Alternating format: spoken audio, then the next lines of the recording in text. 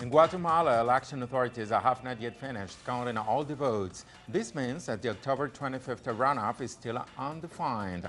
The National Convergence Front candidate, comedian-turned-politician Jimmy Morales, still stands in first place with almost 24% of the votes. But his rival for the second round is still in doubt.